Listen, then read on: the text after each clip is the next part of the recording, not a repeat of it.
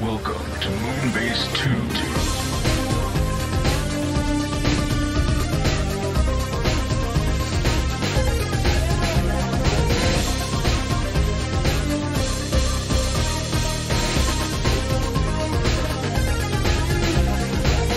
Hello everybody and welcome to the Moonbase 2 podcast. My name's Andy, Corporate Commander at TFW, and I'm joined on the intellectual, emotional council within the villainess head. It's Mikey G. Wolf V3. Hello, Mikey. I am Chairman Mikey. No, you do not get the honor of having that tiny mustache. I want the mustache. No. My other options are too happy or glasses. You are glasses. Oh, I suppose she does. She does get the best holiday, I suppose. She's practical. She's very practical. Too practical. I would ironically be the happy one, for Yeah. irony's sake. Yeah, there would be a lot of irony. Yes. Then who would how's be it going mustache? this week, Who would Mr. be Mikey? chairman? Who would be chairman? What's that? Who would be chairman? Yeah. No one gets that honor. The seat is left blank. Yeah, it's to be filled by one day when a powerful person comes to take the throne and the tiny mustache. Are you talking about Adam's child?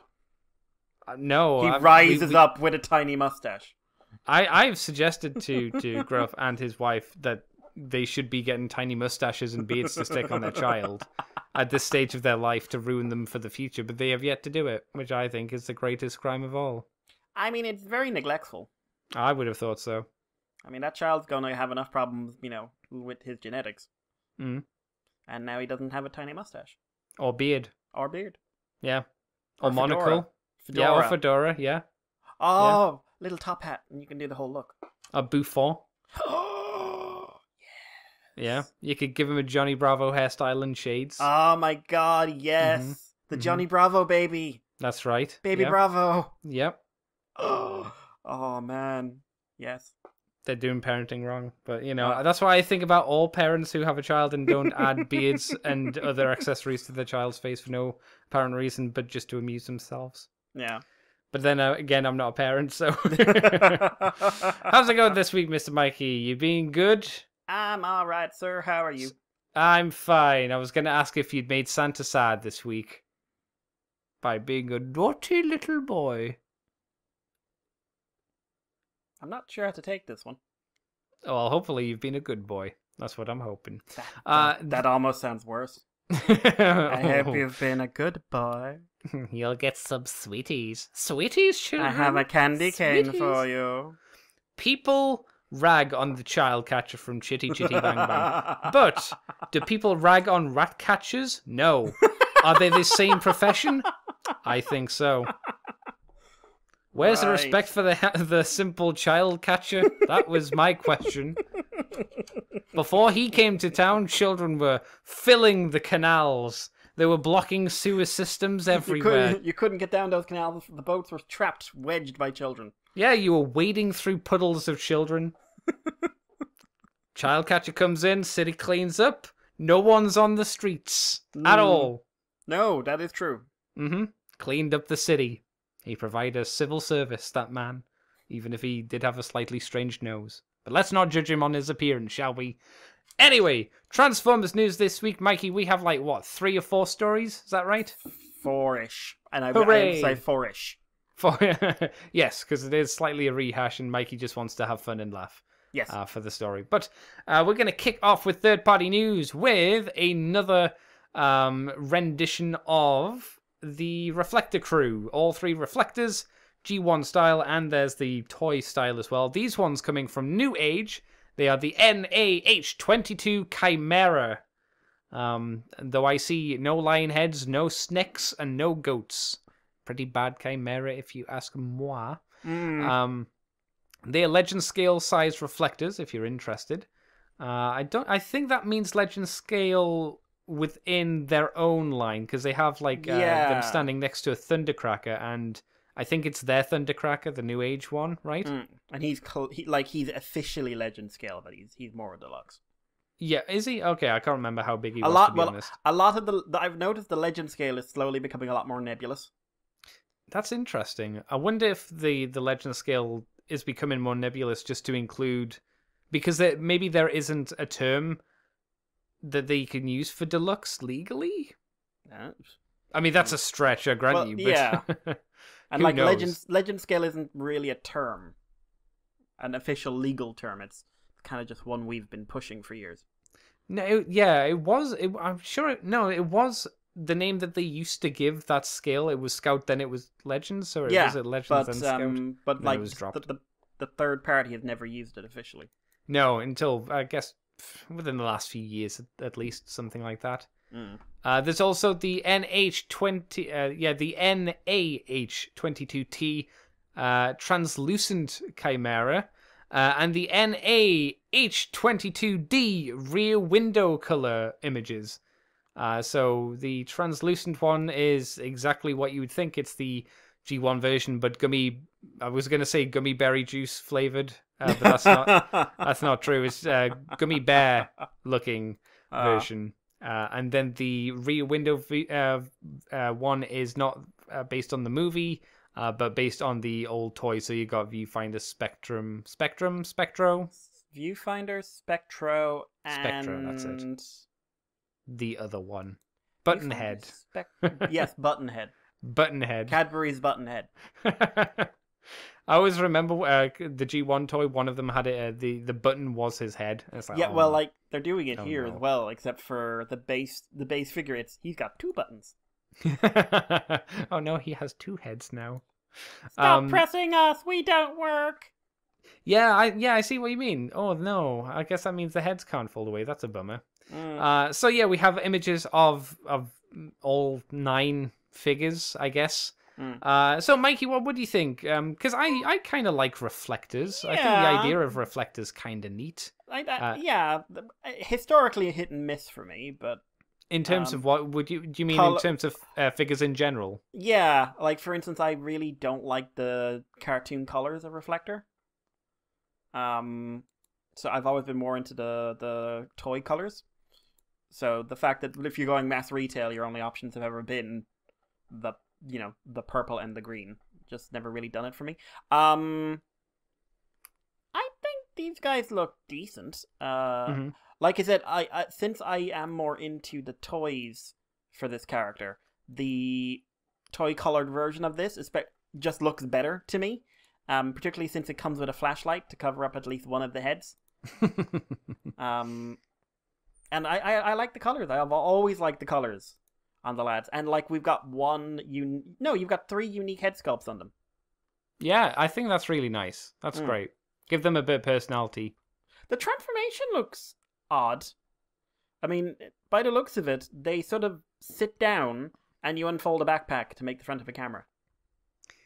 Yeah, there's probably a bit more to it, but I imagine that the back of the camera mode probably looks a bit on the messy side. But this is Legend scale, so I guess you got to give him a bit of slack. I'm very curious to see how losable the teeny tiny camera that Thundercracker is holding is. Oh no, yeah, oh no. I bet there ain't going to be many of them held onto for long. I'm going to say it's less likely that they're lost versus the... do you remember the world's smallest Soundwave Ravage figure? Oh, yeah. Not only was it tiny, but it was a wafer thin as well. Wafer thin. You could breathe that in and it would vanish. Many had. Some use cocaine, some use Ravager discs. What's your pleasure? Yeah. And yeah, I mean, yeah, I'm not crazy about the translucent one. We never are, to be fair. No, it's never for us. I just don't like how it looks. No. I mean, what's your as someone who kind of sort of likes Reflector? Yeah. I like it. The fact that they gave them 3 distinct head molds is, I think, very important. Granted, the center one is just kind of a neutral face.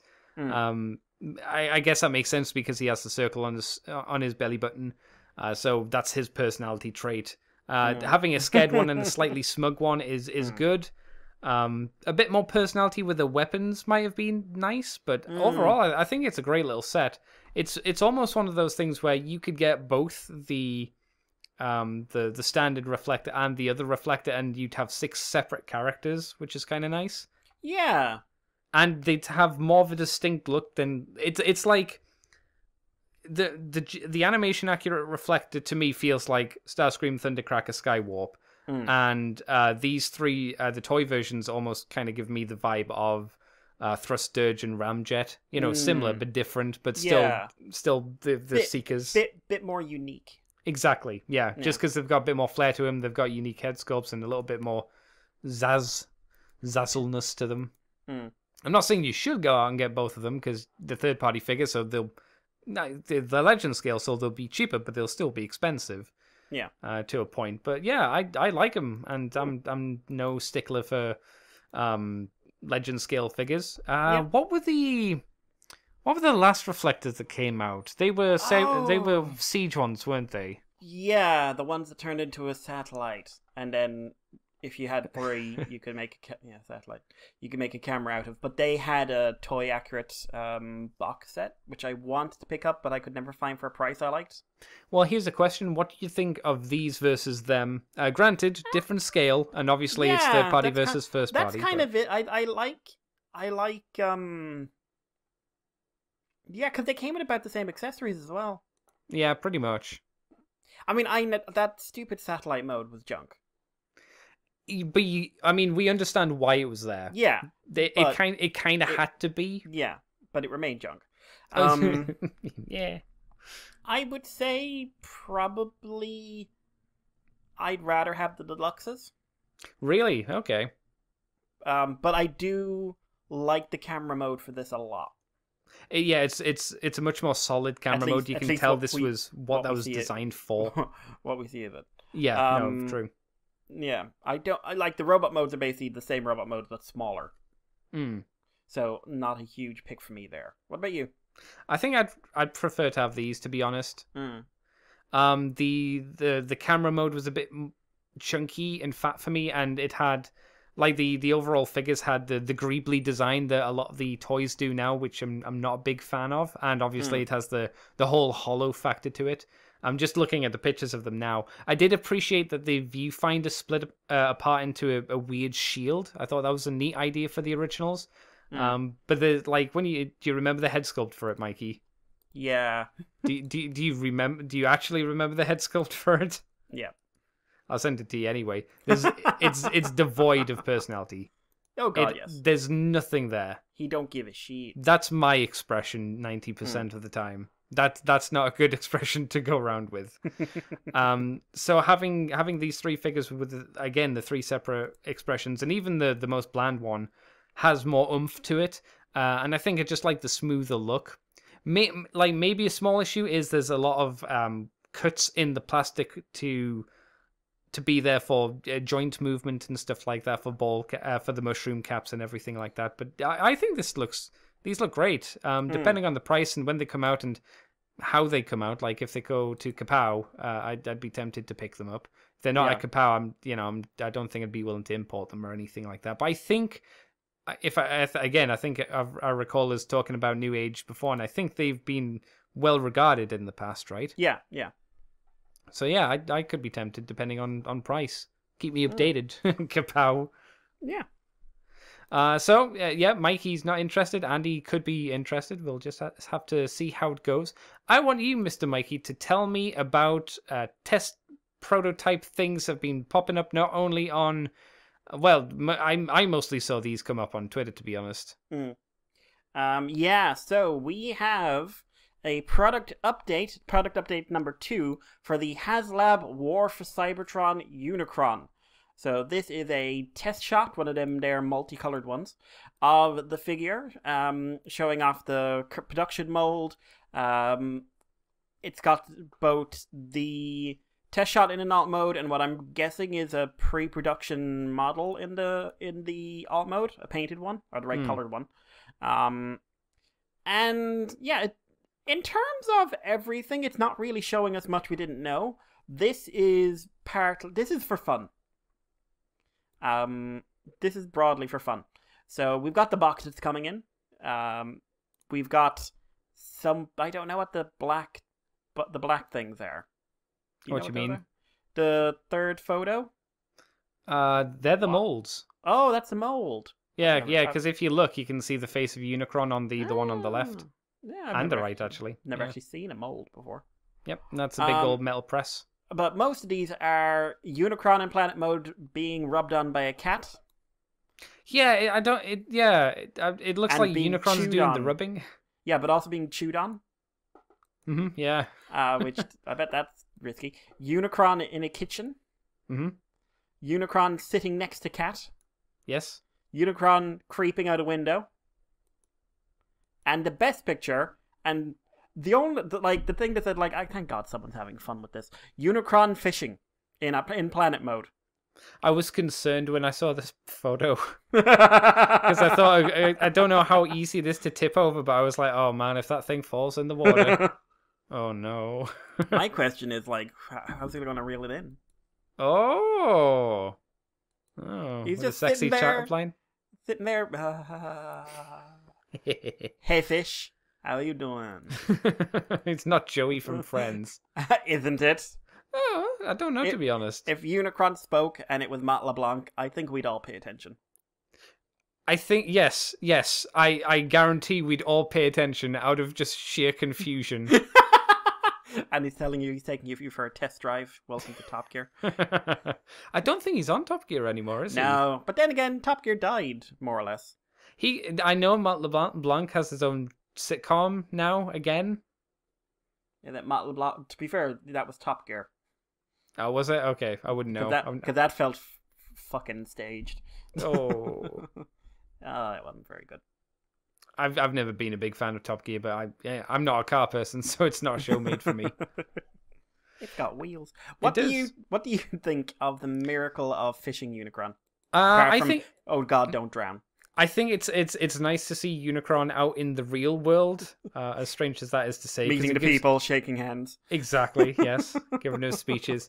Because we've seen him, or we've seen the toy next to things in like a studio's safe setting, but this is in a house, so you get a vague idea of how Unicron will look like, and how much space, more importantly, he's going to take up in your home. And it seems like he's going to eat up a lot of floor space. A lot of floor space. And the box, in quotations, he comes in more looks more like a shipping crate. It's massive. Yeah, this is a big toy. Definitely a big toy. Good luck getting this through import without having to pay import charges. Yeah. Here's a question, Mikey. Did you think it was interesting? At least I did. That to me, it looked like the prototype images of Unicron here looked like they were using similar colors to the Midicon from the old toy, or the Armada one. Yeah, I get. Not in the same places, obviously, but similar. Yeah, no, I get you. I wonder if that was deliberate. Hmm. In some ways, I kind of like that color scheme more. I think the robot mode could do with a bit more color, but that color scheme could work quite nicely. Neo Unicron. Yeah. Hang on, there was a Neo Unicron. I know. And it was It was just the Beast Wars Galvatron. one. It was Galvatron with a hat. I can't remember the... No, he had half a planet on his back or something, didn't he? No, that was the toy. In the show, it was Galvatron with Was just it? horns. Okay. Yeah. The Beast Wars Galvatron. His body taken over by Unicron. Which was really weird watching him go, ha ha, ha ha, ha ha, open your mouth. To be fair, that Beast Wars second movie was just pretty weird in general. That was this was in Neo itself, in Beast Wars Neo. Oh, it was Neo himself. Okay, I meant It's the one from the Beast Wars second movie. Oh, that's what's his name, Majin something. Was that not Majin- Unicron? Is that Majin Zarek? No, that's not Unicron. That's a big space boat. Okay, I'm misremembering He's a space boat because I remember there's a scene where Galvatron is spinning his wheel, and it's a pirate wheel. I saw it once, thought it was odd, and then went, I don't think I'll watch this ever again. Not because it was bad, but because it was just like, yeah, all right. The thing that's always stuck with me on that, and this is in every translation I've seen of this, is the line to Leo Jr. from, I believe it's Hellscream, "Go back and suck on your mama's titties." That's a good line. And I heard the word "opai" when in the Japanese, so that's not like a colloquialism. They were telling them to go back and play with your mom's boobs. For kids. For kids. But yeah, for young kids. Galvatron, possessed by Unicron, is the main villain for the last arc of Beast Wars Neo. And it's like, oh, Magmatron, we must work together. Blah. That's the sound Big Convoy makes. Blah. Me. But yeah, I've not much else to say on the old Planet Sucker. What about you? No, right. Nice to know he's still coming along and production hasn't halted. I guess it's probably been slowed down, I would imagine, but it's still being worked on. I would be worried if someone was at the factory specifically to make this Unicron. Well, Kyle's got to make his payments on his third mortgage somehow. So, let me move us on, Mikey. Earthrise! Yeah, kind of 2-pack product description reveal Prowl and Ironhide. So, there's a little blurb here I may as well read. A battlefield to build! ! The siege is over, but the war for Cybertron has only just begun. Although the Autobots and Decepticons have left Cybertron, their fight continues in space as they search for the Allspark. That thing that we've never talked about before in any of our previous fictions. No, since the live-action movie. But that's why they left. It's the only reason anyone leaves.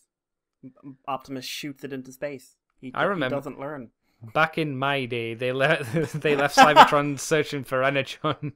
None of this hokey-pokey Allspark malarkey. Also, back in your day, the planet was zooming around the galaxy. Yeah, it was great. Well, it only zoomed around the galaxy later when they attached engines to it. No, technically, it zoomed around the galaxy and then it stopped because they shot into our solar system. And nearly killed us. But then the planet stayed in our solar system, which is something that isn't brought up much. Did it stay in an orbit? It must have stayed in some kind of planet, orbit with the sun, right? Solar orbit. Solar orbit, yeah, it must have. They never really bring it up, but Cybertron in G1 is not light years away. Someone needs to do a graph to show whereabouts it was. It must have been closer to us than Mars, right? When it was been. In Ultimate Doom, yeah. That was closer right than the fucking moon. Yes, I kind of meant later when they kind of backed off a bit, which was a real problem until we brought dinosaurs and they solved it. That's right. They pushed the moon back. That was weird. It was. But I don't know. It was in the solar system, so you could jazz it ooh, Autobot spacecraft could surely reach it in no time. Yeah, they didn't have any kind of special drive, so I imagine that's why I say closer than Mars, because we can kind of get to Mars in a few months. So also, probably between. That does mean technically that Unicron was in striking distance of Earth. That's fine. Which no one ever really talks about. No one gives a shit about Earth. Also, that raises the question: the Quintessence planet, where the fuck is that? Oh, Quintessa. Yeah. Yeah, because that's not too far from Cybertron either, is it? No. So that means that's in our solar system. It's almost like they didn't care about their continuity. It's almost like the Ultimate Doom wasn't that important, really. No. Andy. I know. Seminal episode Ultimate Doom. I know. Part 1, 2, 5, 6, 7, 8, 9. Yeah. Season 1, right? Dr. Arkeville. With his little robot hat. That would be immortalized forever in a bad add-on for a bad masterpiece. Oh, yeah. I'll continue. The Autobot Alliance and the Elite Hunters compete. Compete? Yeah, exclamation mark. The image on the packets of the WFC E31 Autobot Alliance and the WFC E27 Elite Fighters show both sides of their epic battle. Not Decepticons. Okay, Elite Fighters. No, fair enough. There's supposed to be a third faction. No, okay. I remember hearing that. But also, I'm just thinking WWE while you're saying this. It might be that. Yeah, the Optimus coming into some real hardcore, guitar solos. After the Ark landed on Earth, combining the two completes the battle scene. That makes sense. It helps if you read properly. Elite Fighters WFC E27 sold separately while stocks last. Nice that that's included. Tough Safety Officer Autobot Ironhide converts into van. Oh, a van. It does say a van. In 22 stages. Not steps, stages. Military Strategist Autobot Prowl converts into a police car in 15 steps. Hang on. Ironhide stages. Yeah. Prowl steps. That feels accurate to the characters. The toy... Prowl has got to strut. He do. The toy also contains 2 blasters, transformers, and also Hasbro. So yeah, it seems like this is going to be a thing that's coming down the pipeline at some point. Who could have foreseen? Whom could have foreseen? I think it's fair to say that these 2 will probably be a reshell of their previous molds. Prowl, right? Definitely. Ironhide. Yeah, because we saw Blue Streak, haven't we? Yeah, but Ironhide, Ironhide's not very clean in his robot mode. You don't think they could use the basic transformation structure and just kind of retweak him? Maybe it's just because his whole chest collapses, doesn't it? When he transforms. So because there's a lot of gaps in him, and if they want him to look G1, which they do, yeah. I don't know how they might have to do a lot of retooling if they're using the same base. It would be odd, though, for them to do a 2-pack with one, let's just say reshell, just for the sake of easiness. Reshell and then one completely brand new mold. That's why I was assuming that it... yeah, okay. They then sold individually, and oh god, that toy was badly handled. Yeah. We haven't had a fan vote this year. Well, to be fair, there's some viruses and stuff going on at the moment, but I understand your meaning behind it. Fan votes are an interesting thing, but maybe they should be left to character creation. So then, if they go poo, it doesn't really matter. No one's super upset. Yeah. I don't know. Yeah, I can't be excited. Nor I. All right. I mean, to be fair, I think both of us have made it clear that neither Prowl nor Ironhide are our, especially G1 interpretations of them, are neither our kind of cup of tea, shall we say? Yeah. But these are important characters to a lot of people. Them coming in a 2-pack, okay, cool. Be interesting to see, like you say, what Ironhide looks like, whether he is a retool or he's just a brand new boy for whatever reason. So Mikey, do you want to take us on to the last bit of news? I'm throwing this in here sheer for my own entertainment, but Takara released new images of the MP51 Masterpiece RC, which are making the rounds on the internet. Now, these come in sort of 3 sheets, right? The first sheet is relatively normal.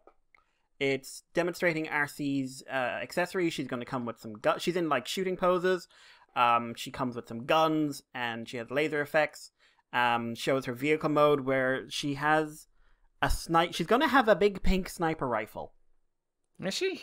Yes, oh, yeah, she is. Oh, which raises it is pink. Is that new? That's got to be new. Is it weird? Most of it is a very, very, very creamy light pink, and then the barrel is heavy fluorescent-y pink. Yeah, it'll blend in. But it doesn't. She also comes with the little sticky outy wheel grinder thing she had in the movie. That she did that one time. Because hey, it's a masterpiece and we must reference everything to bump up the price. Yep. Artificially. I'm sorry. Who said that? Who said that? Get out! Get out! She also has a pull down visor from that one scene in Autobot City. Yes. Yeah. And then they have her sort of posing in a very pose. As well. Basically her headmaster's secretary pose. I like how you describe it as a pose. Ha. Or she should be going gomenasai and making someone a cup of tea, which is what she basically did in Headmasters. And an interesting thing here, we do see in this evidence she might have some sort of interesting chest joint where her top half would sort of is on a ball joint or a hinge or something. She's got she's sort of half her body's leaning to the left. And I was interested in that until I saw the rest of the photos and realized, oh my god, yes, she has that exact joint because, oh boy. So the rest of the photos take a different stance. We have one picture of her in a car mode. We have the butt boob shot, where she is looking over her shoulder and showing off her ass and just a hint of her breasts. Her weird low-hanging breasts. Don't be judgy. I'm not judgy. I'm just why are they so far? They've never been that far down before. Mikey, it's been 30 years since the Transformers movie. I don't know. Rouge kept them up. That's all I'll say. Fans toys Rouge. She remained tight. a Tiger. But also this shows not only shows the backpack, but shows basically this thing's transformation is going to be nonsense because it's basically a car on her back.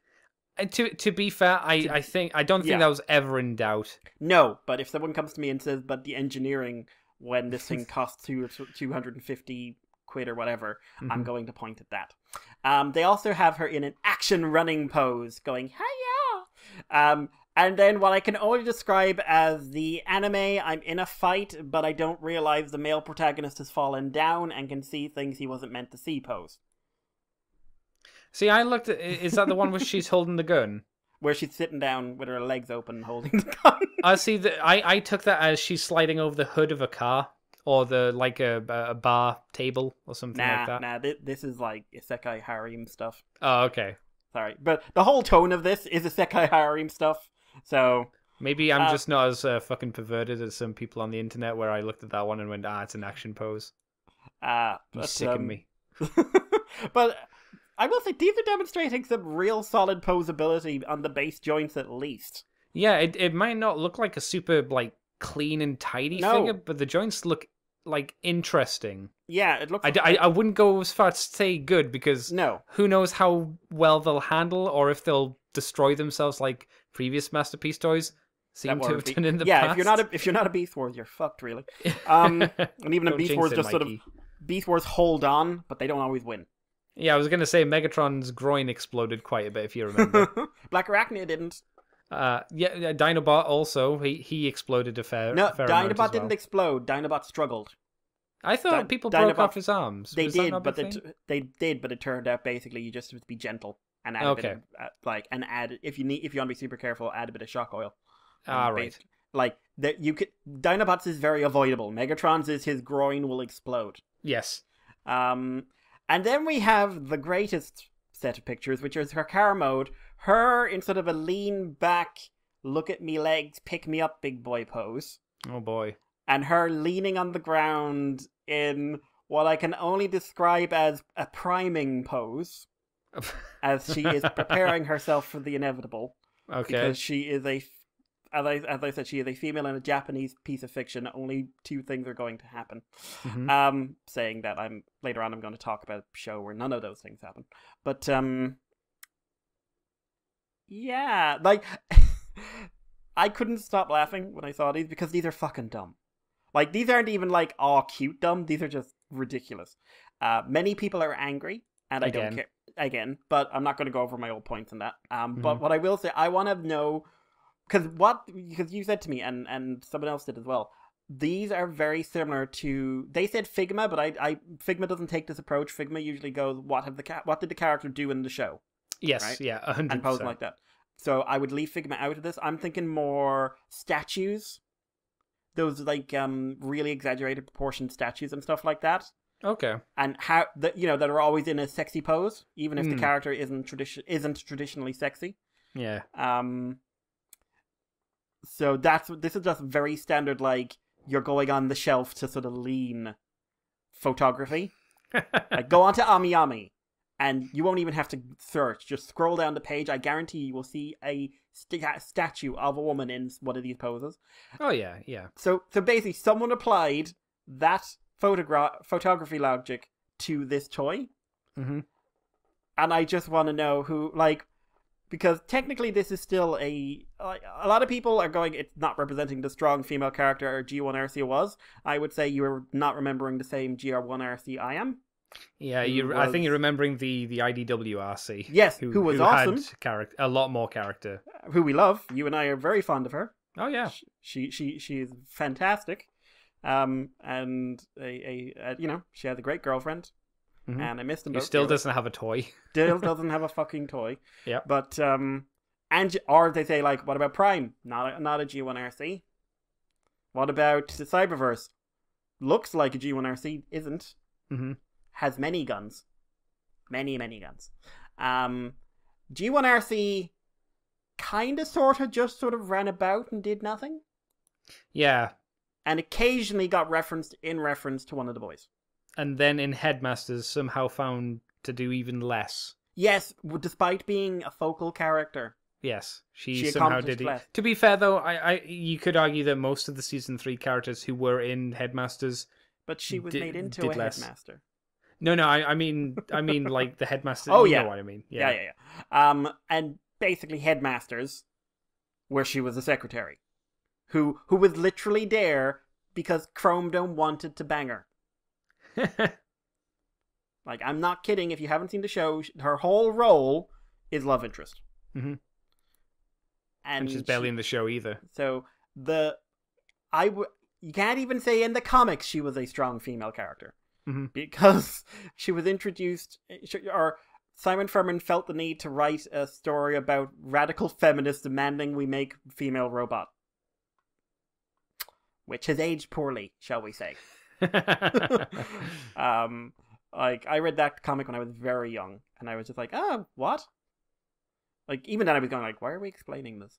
But it's just, when I look at it, just like, characters who are literally described as the radical feminists, and who hate RC because she's pink, but RC is constantly going around going, men. She's like an hour old. She's already men. But yeah, so I want to be there when the Takara guy, the CEO, he's sitting there. I want to see the photos of the toy. What are we advertising? Nice. No, that's a different figure. Well, that's a nice figure. That is also nice. And my God, are people throwing links at me now over that toy? When I said I was trying to find her at a good price, it's just like, buy this! There she is! The nicey. Yeah, I've had like 6 or 7. Ah, nice. So, nice. Yeah. Nice. But yeah, so this... Have you put in a pre-order for one then or not? No, because I spent all my money in the last couple of weeks on model kits. Oh, no.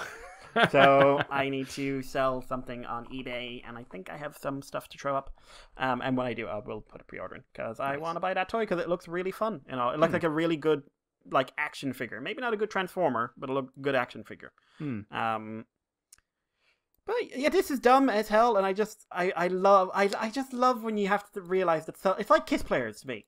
Kiss Players is fascinating because someone sat down and said, at an official Transformers meeting, we need to do this. And then went, this is the man to do it. A man who looks like he might have eaten a child. Like, I love it. I love it to death. It's not quite Flaymore and her magnificence figure from The Wonderful World of Sakamoto, which I love for entirely different reasons, because that's just hilariously Japanese and wonderful and rather joyous. This is just... Who okayed this? And I'd love to see them interviewed. I mean, Andy, are you outraged? No. I saw this one and Yeah, I will say, like, my genuine reaction is because it's like, it's such a nothing thing, but it's just, once you make the story up in your head, man. See, to me, it seems like kind of the obvious thing to do in a lot of ways, because that's who your market is in Japan. You know, you do a girl figure. Generally, if you're doing a girl figure, you're gonna have your figures in that kind of pose for the most part. It shows them being able to be put in dynamic poses. Whether those are sexual dynamic poses or not, I suppose. I just realized, you know, the one where I described as the prepared pose? It's also the rich princess has been slapped by ruffian and she's just after pulling herself up before the hero punches him. Oh yeah, I could see that one as well. Yeah. You know who didn't need a saving when ruffians punched him? Who dat? Snake Lady. It's true. We'll be talking about her soon. But yeah, I'm not shocked by this at all. It's just it's another thing, and then I saw a lot of people screaming, and then just went again. Here we go. every time. It's gonna happen every single time. If this ever happens, it's gonna happen. Yep. As I said, I still maintain that I would love to see real progressive discussions on this topic, because it's something worth talking about. But less shouting, please. But I'm not going to go over it. We've done at least 2 shows on that now, haven't we? Oh, at least. I'd say probably more, to be honest. And probably lost many friends. I doubt it. And probably lost a few enemies as well, but we don't know. Oh. How can you lose an enemy? That doesn't make sense. What? Do you not just gain enemies? If you lose an enemy, they become your friend. Or dead. Oh, well, yeah, that's true, I suppose. Not that I'm insinuating.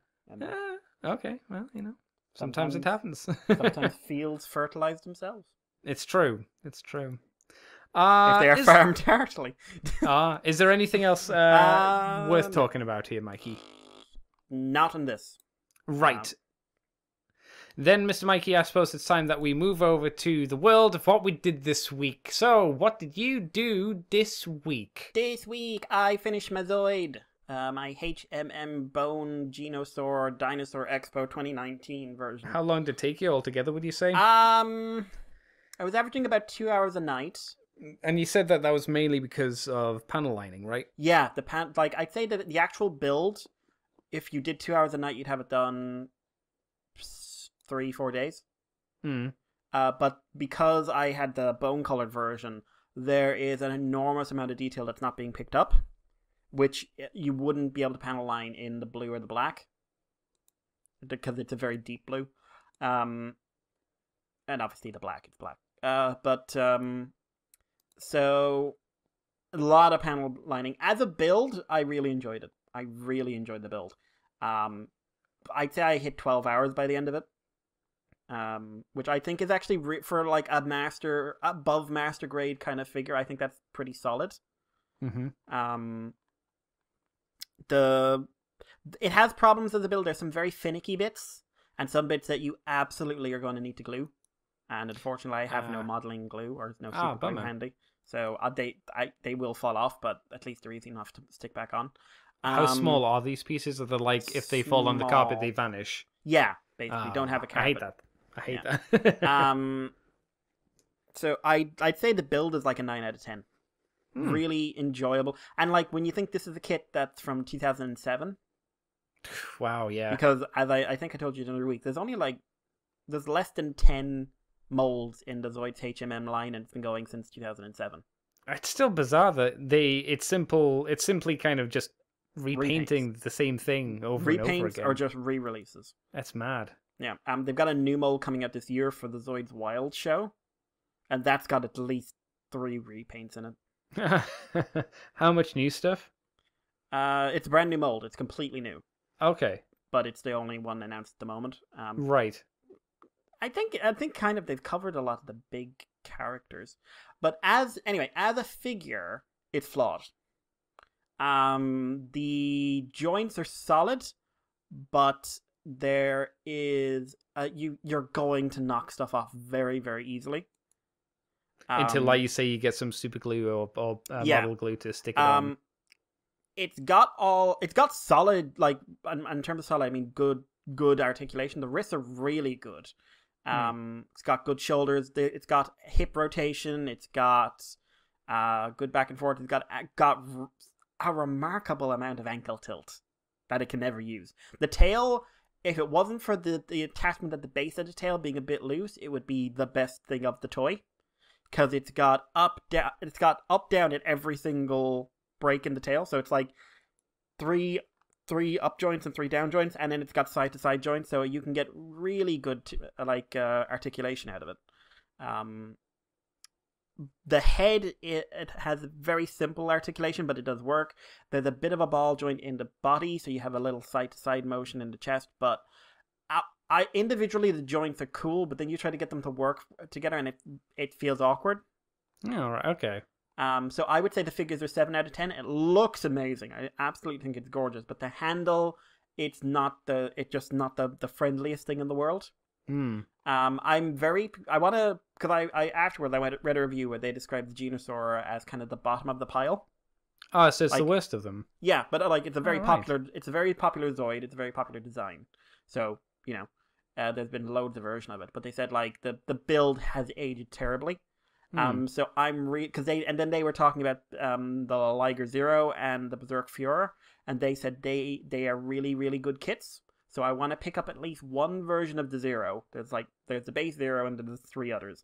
And if I can't find him, I'll try and pick up the Fuhrer. The Fuhrer. I thought you were going there as well. And yeah, I want to give them a go. Like the Berserk Fuhrer is not my favorite design by any stretch. But there is kind of a weird red version of that I might try. But if I don't I just want to try building another kit from the line. And then it's like, then it'll become, is there any design in here I really like that I really want to get of the ones I don't have? But that thing, not a lot of molds in this, so I don't have to worry about like it being too much of a money sink. Gunpla has been a bane of my existence all week.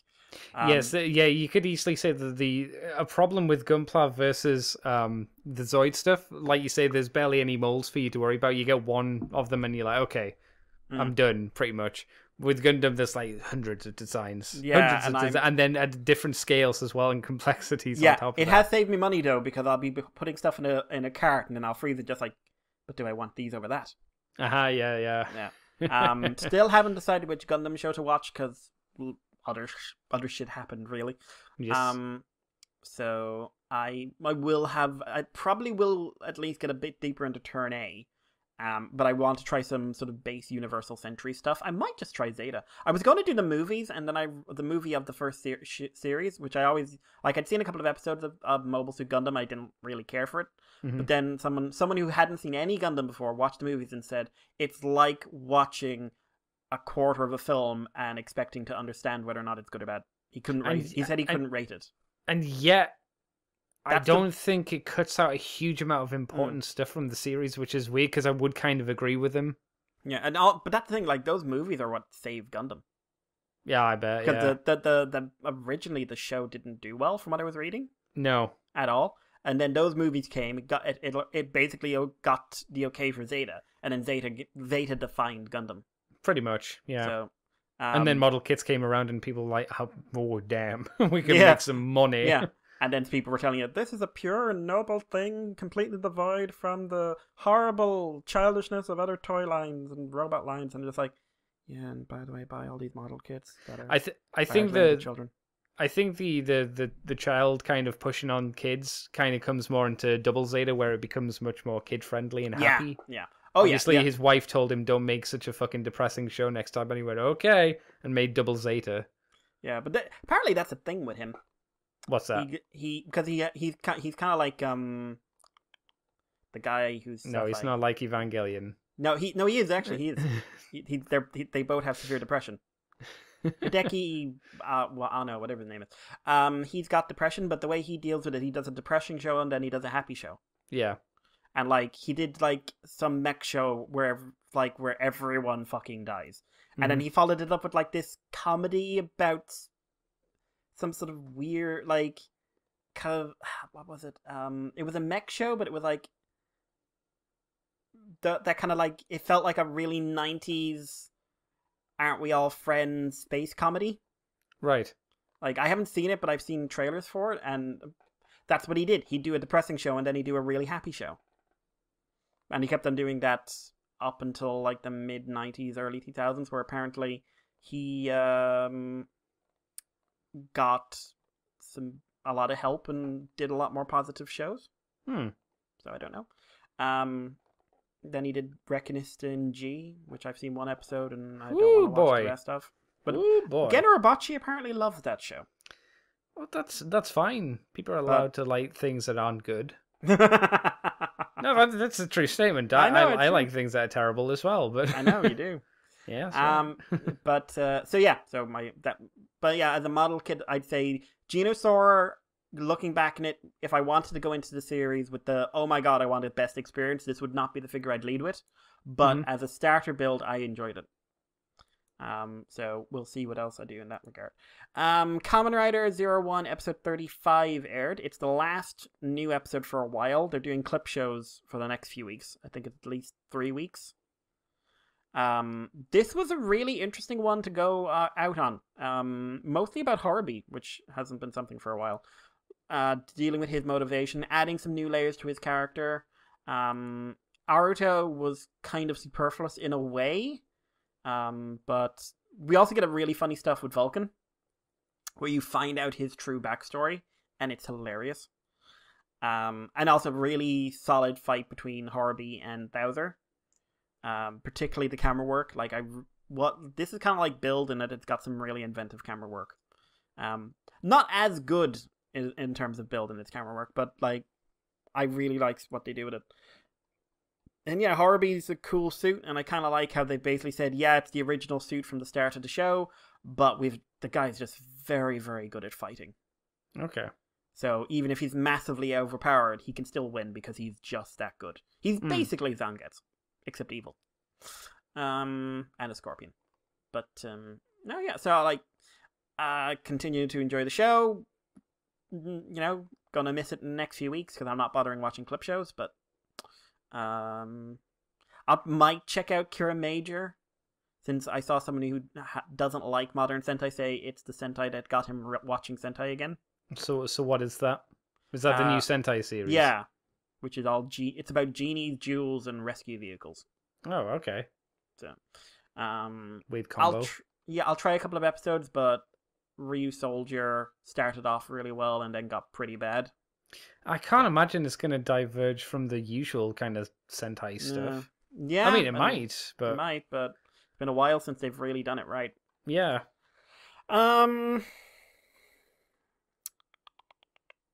Skippy. I'm trying to remember because there was a couple of other things as well. Watch Build Fighters episode. You mean do you mean Re-Rise? Re-Rise, sorry. Build Divers, Build Fighters. Build Divers Re-Rise episode 17, I want to say. I think so. Which was a lot more actiony, but felt slightly like they needed to put an action episode in between two exposition episodes. Yes. But I liked the action. I thought the action was good in it. And I'm really liking the Alice Gundam.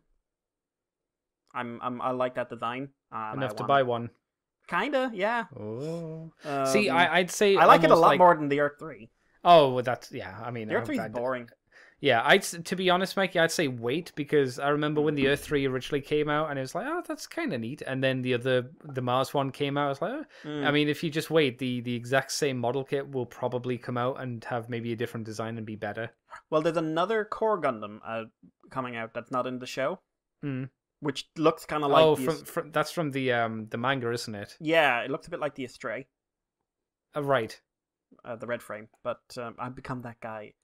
Like, I'm not even familiar with the stuff I'm quoting. It's like, the red frame, not the blue or the gold frame. The red frame. The gold frame also is more black than gold. Ugh, kill me. Also, the Phoenix Unicorn one looks terrible. The gold one. That's awful. Yeah, it's a little bit on the gaudy side. That's really bad. And I struggle with some of the unicorn designs anyway, but that's oh wow. Bad. I do. Fight me. Yeah, but sort of was there anything else major? Oh yes. Yesterday I started playing Marvel's Spider-Man. Ooh. On the PS4. So I already know I love the story. Yep. So this is me getting into the gameplay. Gameplay is solid. It looked like it from when I saw the game. People play the game whenever it came, like, what I'd say, 2 years, 3 years ago. Combat is basically an improved version of the Arkham series. Yeah. And I mean an improved version of the Arkham series. A lot of options, even very early on, but you do feel like it's weird. Like, you're just button mashing basically with a couple of, like, ooh, dodge here, ooh, web here. But looking at the screen, you feel like a fucking badass. Have you had to catch pigeons yet? Yes. I killed those pigeons. They're dead. That looks like one of the more annoying parts of the game from what I remember. I stopped the pigeon. But like, that pigeon is dead. He grabbed him with a web and yanked him. That's fine. That pigeon. He's eating that pigeon because it's Peter and he's got no money. No, it's true. You gotta eat somehow. But people have said this, and it really needs pointed out. The swinging mechanics are amazing and incredibly user-friendly. Mm-hmm. Again, like, basically, you can swing through the whole city just holding down R2. You never have to take your finger off it. And you will look cool. And you will, like, you'll have him running along the side of buildings or stuff like that. But you can, if you really want to get into it and use the speed up functions and the extending functions and the jump function in the middle of it, it just looks so cool. It feels so good. Which game was it, Mikey, where you were playing the Spider-Man and each trigger was your left arm, right arm for swinging? Do you remember that? Yeah, but which one was that? That might have been the Amazing Spider-Man, the Andrew Garfield one, I think. Because he was in because it was one of the first ones where it wasn't just like swinging in the air. Because Spider-Man 2 had the big swinging, had like the swing off the buildings. That's right, yeah. And that was really good. But the Spider-Man 3, I think it was amazing. I think. I remember it wasn't amazing. Oh no. But no, this feels natural. It feels really well done. And like I said, I love the story already, so I'm just like, hey, it's been ages since I've seen this story. I'm getting into it. I'm also like, I'm doing something I very rarely do, and I'm getting really into collectibles. It's usually not my thing, but I want all the suits. Yeah. I want all the suits. I'm currently going around in... It's the black suit from Homecoming, one of the Spider-Man movies, and I got it because I thought, oh, they don't have Noir in this, and then I saw they have Noir in this, and I'm just like, I need to get Noir. I need to be Nicolas Cage. And I really wish there was a mod out there where you could put in Nicolas Cage's voice. That would be amazing. If you're friends with Nick Cage and get him to come around to your house, boom. True. Before he starts filming Tiger King. Exactly. But yeah, apart from that, we had animes. One I will leave for you to bring up since you watch it first. And the other one was the second half of B&A Brand New Animal came out. Animal, which is of course the 12 episode now confirmed show from Trigger. I will start with a criticism. It would have benefited from being a longer series. Oh, so it's a Trigger show. Yeah, because I think that's a general complaint we've had for the most part. Trigger feel like they start with 24 episode pacing and plot and everything else, and then someone bursts in and saying you're doing 12, and they're just like, or someone went, oh, we've gone through all of our budget, we can't have another season. Shit. But yeah, so our basic plot reminder. Mitru is a human girl in a world where animal people live, and there's a lot of racism, and they are kept in their own city, and she suddenly turns into one and has to escape to the city, meets a wolf who beats the shit out of things, and tries to figure out why she got turned into a beast man, which is what they're called, beast man, because she has no idea, no, this has never happened before. And also there's a mystery about, evil pharmaceutical company, or are they evil? But yeah, so it wrapped up last half of the show. I mean, I want to try and surprise people, but hey, Trigger did a really solid show again. Did Trigger save anime again? Well, which is always the meme. People, the meme of your man looking at the hot girl walking away. Now yes. It's just become Beastars is your girlfriend. And B&A is the girl walking in front. I like that going around. Poor Lugosi left behind for Shiro, the White Wolf, who you do see naked. Okay, because he's a wolf, you can't see anything because it's on the inside. Mm-hmm. Even though he's standing up on two legs. No one brings it up either. No one goes like, you're naked. But yeah, Trigger did good again, as they consistently do. I can't say there's something with Trigger involved. Like, I'm sure there's something out there from Trigger I don't like, but even when I say, oh, I don't like this, it's, oh wait, Trigger stopped working on it at this stage. It was great before then. There was that weird cop show that they did. I wasn't a big fan of that. It's weird. Yeah, that to me felt more like an art project. I think it kind of was, because a lot of I think it was either late Gainax or early Trigger. They did do a lot of little short pieces like that. Yeah. They did a weird one about a living sex doll working for a detective. Oh, okay. Did they do Panty and Stocking, or was that technically Gainax? That was Gainax, I believe. Okay. Because I didn't like that. Because, obviously, people from Gainax moved on to Studio Trigger. Yeah, that's why I asked, because I remember that was a thing, and I couldn't remember, because Panty and Stocking was probably the last Gainax thing, right? One of them, if not one of them. But, Studio Trigger start with Kill la Kill, and shut everyone the fuck up. Yeah. And like people have come back to me occasionally and said like, "Oh, that show's aged badly," and I have sat down and told them, "No, it fucking hasn't. I've rewatched it again recently. Like, holy shit, it's so good."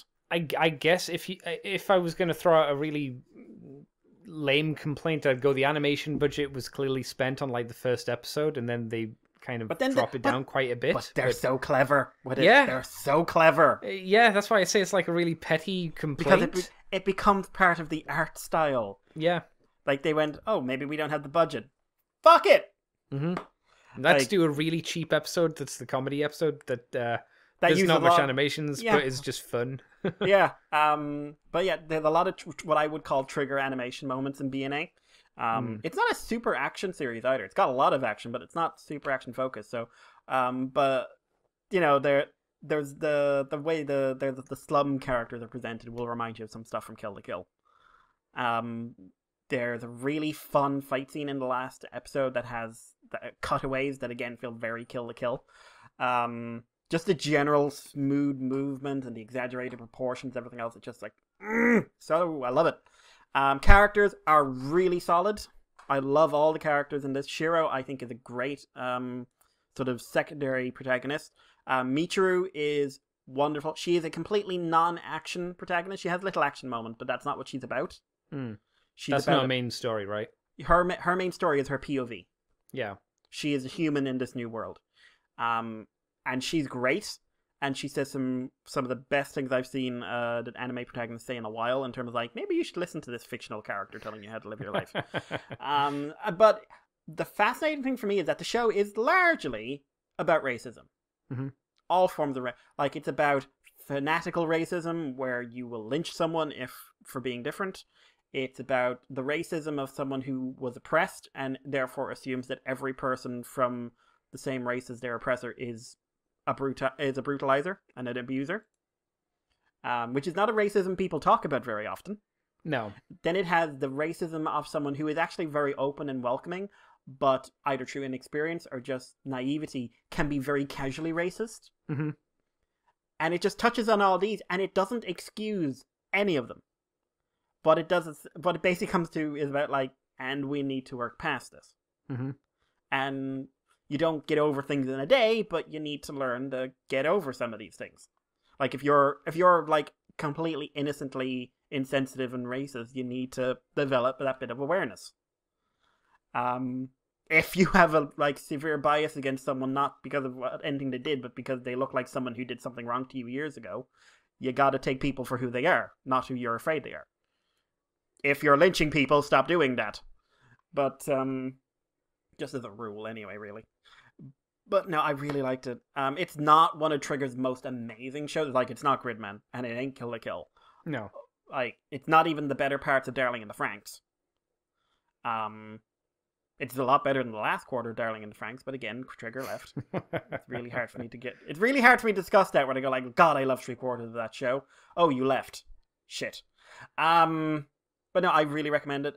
12 episodes, it's an easy watch. Like I said, there's a few pacing things. One in particular at the end, which I know annoyed some people. For me, it didn't bother me at all, but because I feel they at least rapidly covered what it was, and it leads to some really cool scenes and some cool visuals. But no, like I thought it was awesome. I really, really enjoyed it. One, furry anime is doing well at the moment, which is something no one ever thought they'd say.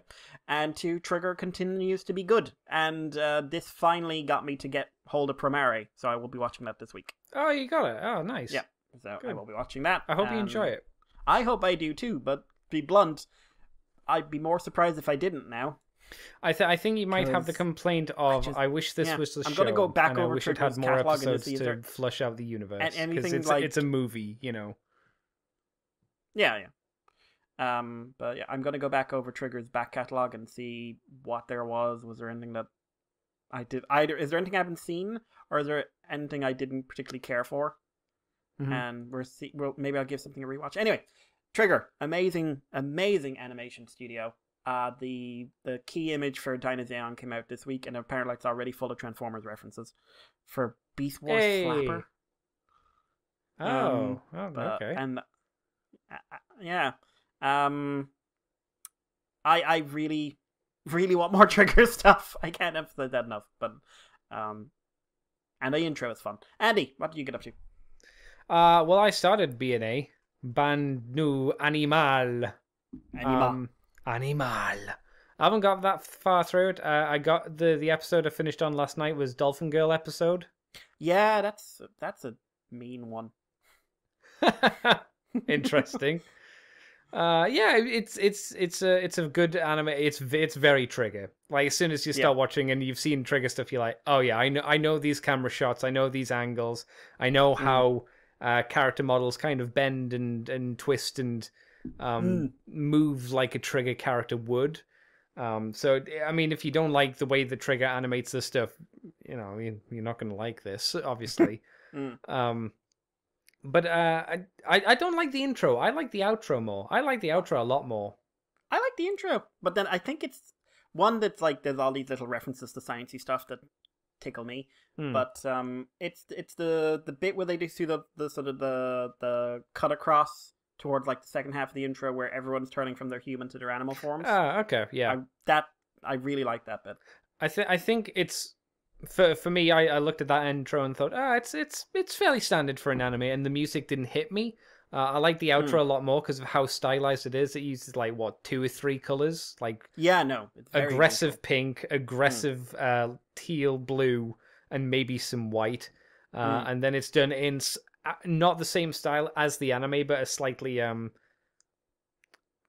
children's book style. Yeah, storybook style. Yeah, storybook style. Which and it's got really nice soothing music. Which, granted, they also used in the Dolphin Girl episode like 3 or 4 times, so I was getting a bit sick of it because they played it once and she turned into a human, and then they played it again at the party, and then they played it like again at the outro. I was like, God damn, stop!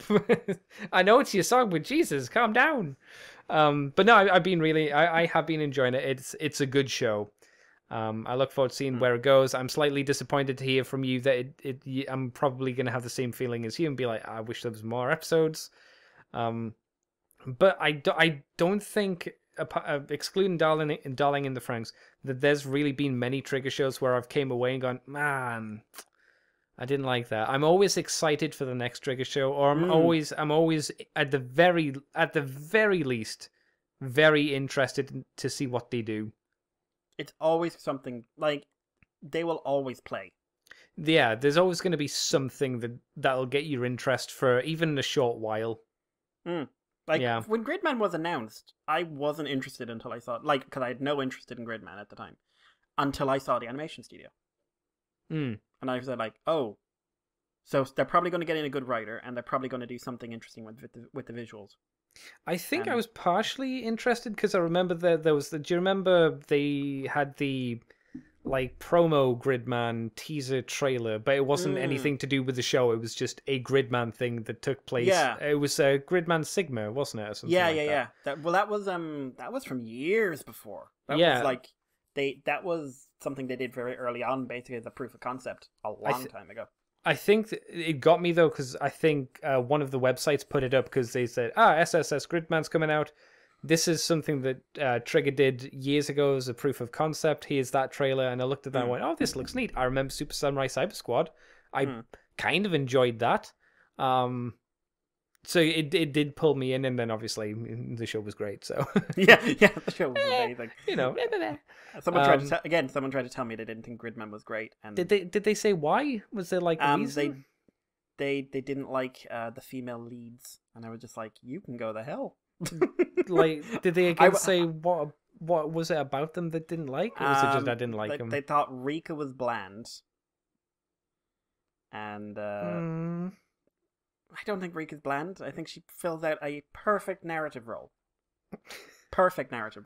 Yeah. And they didn't find our wonderful lady interesting as a villain. I mean, how many episodes did they watch the whole show? Don't know. Don't care. They're bad people. I mean, I would be very confused if you got to the end of Gridman and you didn't think Akane was a fascinating antagonist. Yeah. Because if you just watched maybe the first episode and said, I don't really like it, you'd be like, well, they haven't really done anything with Akane to get you interested. She's just, I made a moon stab. Yeah. I don't know. I feel like someone saw like some of the sexy promo images and went like, oh, bland boob character. And then like, thigh character. No, they were way more about the thigh than they were about the boob, to be fair. Well, Rika was. Rika certainly was, but because, to be fair, Akane was all about... because the creator was into women with big butts. Akane was all about the stockings, wasn't she, if I remember? Yes, she was. Is that first fetish, or is that a different thing? I don't know. Stocking fetish? I don't know. She played footsie once or twice. But then again, she played footsie and then threw a plate of food at the poor guy. Oh no, Mikey. Oh no! Does Trigger go through all of the fetishes? Is that what this is? Is this Trigger's like plan?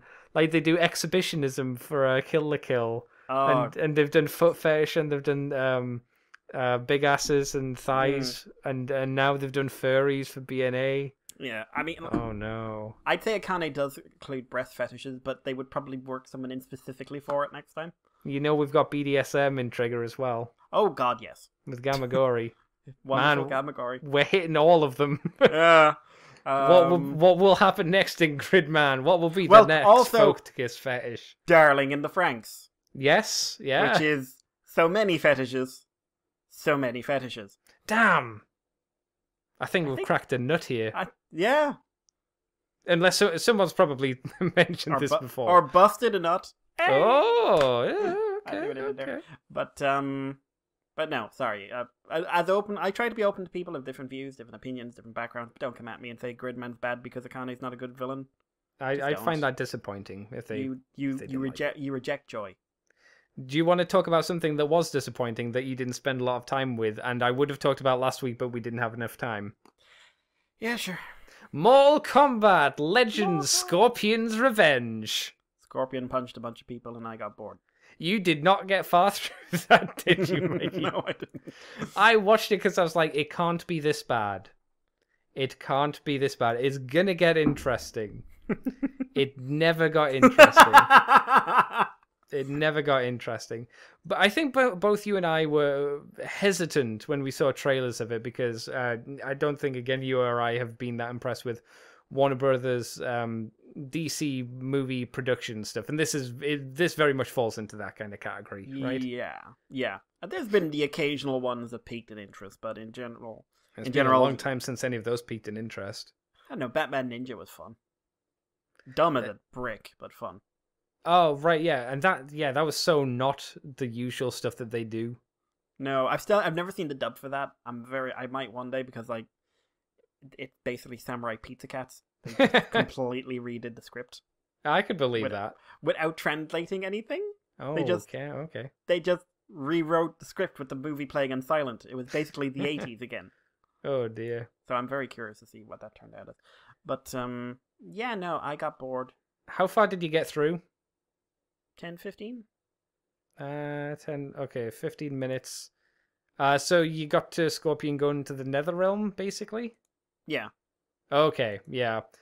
So if you wondered what this is... I would describe this animated movie as a less interesting version of the 90s live-action movie. Your thoughts? Agree or disagree with me? Yeah. I would rather watch the live-action one. I like the live-action one. I can understand why people wouldn't, because it's not a good film, but I find it incredibly fun. Yeah. It's stupid, mindless fun.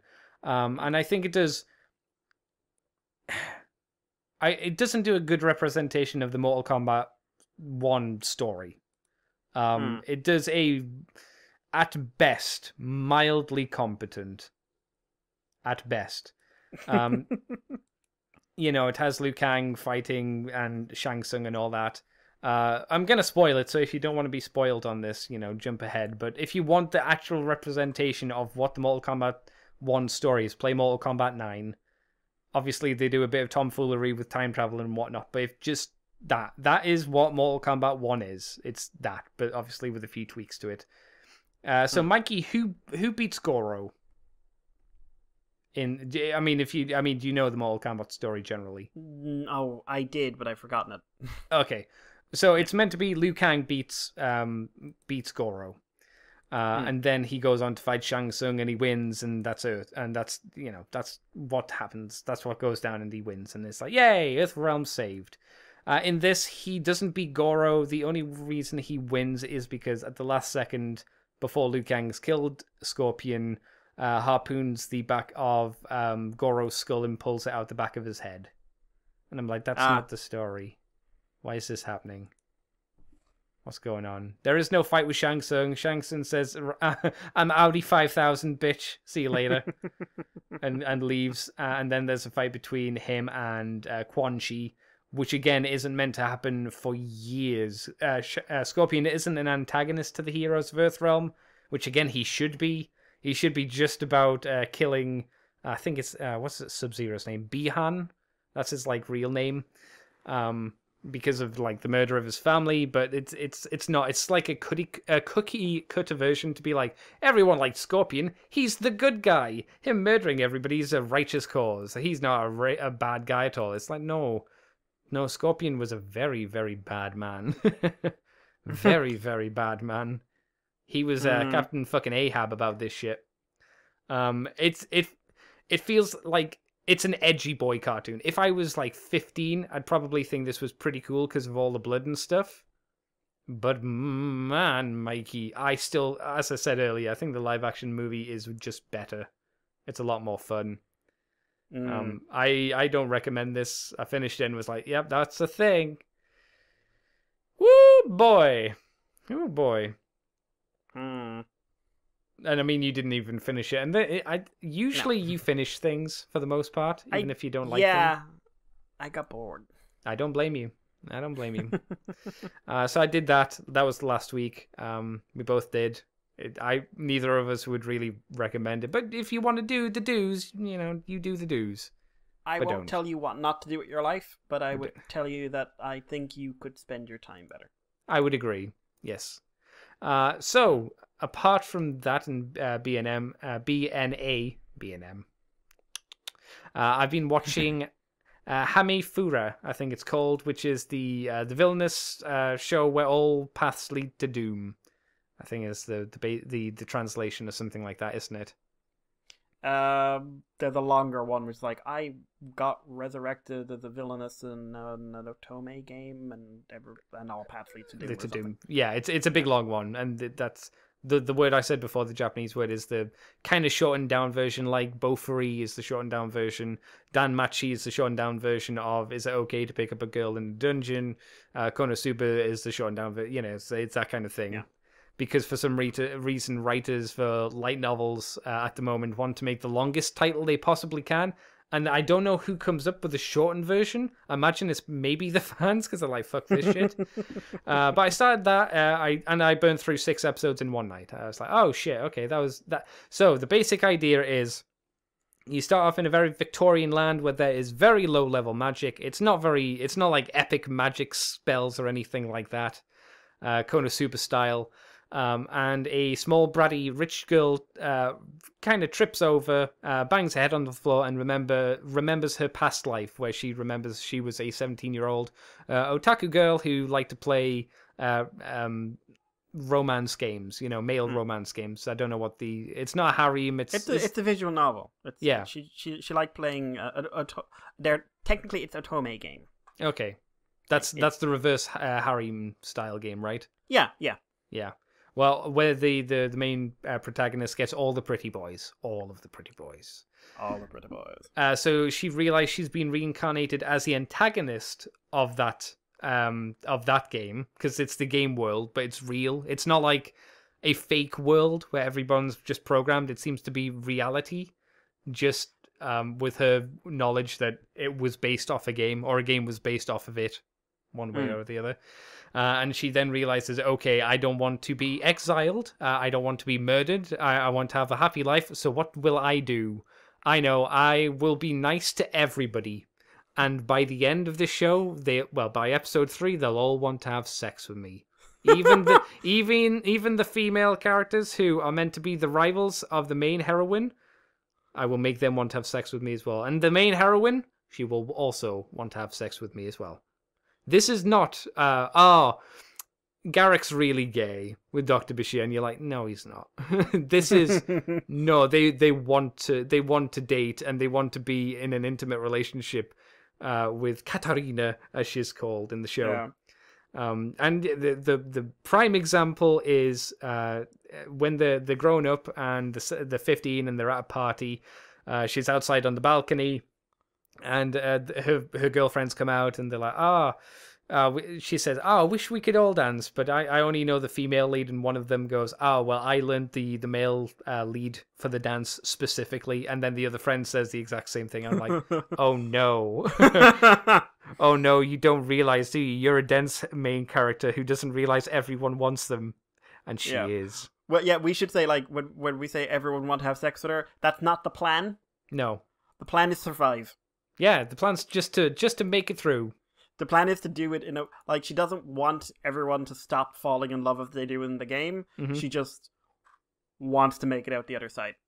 But by accident, by being so nice to everyone. But also accidentally remembering how the romance lines go in the game for the characters, she kind of does those. So, for instance, with the girl who wanted to dance with her, one of the boy characters was meant to come up to her in the garden scene and say, oh, you've got a green thumb. You're so good at growing all these flowers. And she go, oh my God, I'm special. And by accident, Katarina does that. So she starts having that kind of relationship with her. And she literally picks up all of the romance options by accident with each of the characters. The show's delightful. It's not only funny, but it's charming. By the end of episode 1, you remember with what's the little brother called? Keith, yeah, with Keith, when she busts down the door with an axe and like, you're not gonna be left alone. I was like, yeah! I wet myself when she did that because I thought she was gonna ram the door. I thought that be like as well. Small child bounces off door, and just like, nope, she got a fucking axe. Yeah, I that was great. I hope you're not standing close to the door. I'm not. Axe smashes through. I was sure there was going to be a shot of her pressing her face against the door going, we'll be friends, Keith. I thought it was when she fell on him and just started...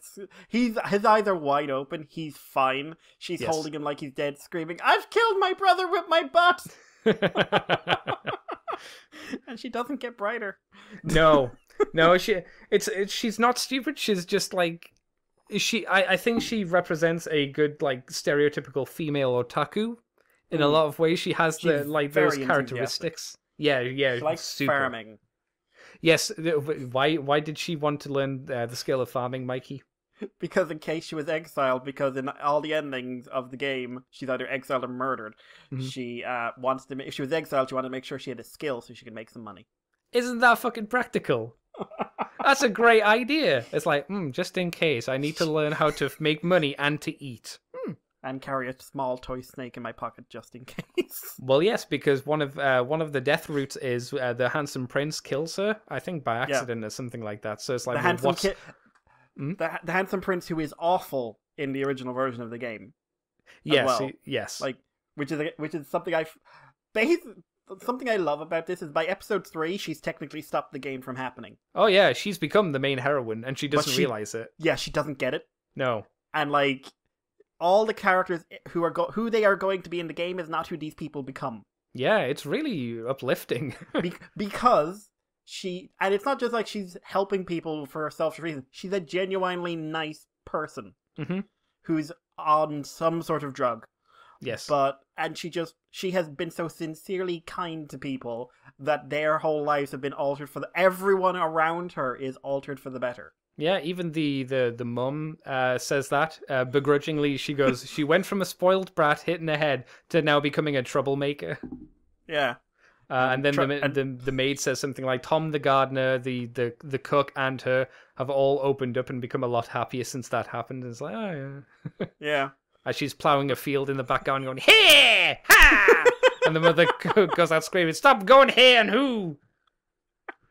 As it's not very ladylike at all. Yeah, no. And her magic power is Earth Bump. Yes. Yeah, where a little lump kind of comes out of the earth for no particular reason. She does use it effectively. Yeah, that one time, yes. I don't know how that's a magic power, though. It seems really lame. I don't know why anyone would be sent to a magic school if they could make a tiny lump appear from the ground. Yeah, I am curious. I think it's kind of like, well, she has to go. Yeah, it's probably a rich person thing as well. Like, she has Yeah. magic, she has nobility, she probably has to go. Yeah. I really like this show. It's joyous. It's absolutely joyous. I really like. I did. I watched it all in a day. Had you heard of it before I mentioned it to you? I had, and I'd seen trailers, but I was interpreting it as something very different. Were you just seeing it as like a love show or something like that? Or I saw bare bone stuff, so I thought it was going to be like, oh, I'm a villain who died, who got resurrected as a posh girl. Yeah. And then it's like going to be a comedy about her being evil.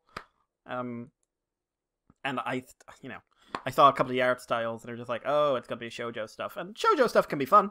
Sure, it can be good. But a lot of it's crap because it's kind of like shonen. Some shonens are good, a lot of them are crap. And it's very difficult to find the good ones. But I got into it so fast. I laughed so much, and it made me think like, how many gems have slipped by that I just didn't try because I've been really lax in the last couple of seasons anyway, so I'm probably going to do a bit of catch up, see if there's anything that popped out at me. You know, it's weird. I think a good, maybe not a great gauge, but not a bad gauge to go by is what people are memeing about. Because if people are making memes about the show, it's probably funny, but it's also garnered the attention of a lot of people who want to do something related to the show. Yeah, doesn't always work, obviously, but you know, Konosuba gets memed a lot. And stuff like that. So yeah, that's how I found out about it. I watched a YouTube channel mentioning the memes, and I was like, "Oh, this sounds fun." And then I tried it and went, "Wow, I'm so happy watching this. I feel joyful." It's so sincere as well. Yes, yeah. So many times that I am pumping my arms in the air, just going, "Yeah!" and feeling great. Yeah, something I really like, because this, like, okay, so isekai obviously have a real problem with trying to make the perfect protagonist. Yes. By making them super powered or super amazing or super charming or whatever. And my god, is it fucking tiresome. And I think that's why the ones that stand out the most are the ones that either subvert that or do something horrific to the character. Like, Naofumi is pretty overpowered in Rising of the Shield Hero, but he has a really hard start. So it kind of gets you connected that way. Yeah. He fucking earned that. Yeah. That's the difference. We see his trial and error. Subaru. Where do you even fucking start with Subaru? And he's still shit. He's got no power. His power is I get to die. Woo. I get the reset button. Yeah. But I get to feel all the pain again and again every single time. Yeah. He dies horribly. Yes, that is a very forgiving man. I'm not sure I don't think I'd be quite as forgiving in his case. Agreed. But this kind of like genre of die, get resurrected as a child, and remember that you're from another world. This is my least favorite isekai genre.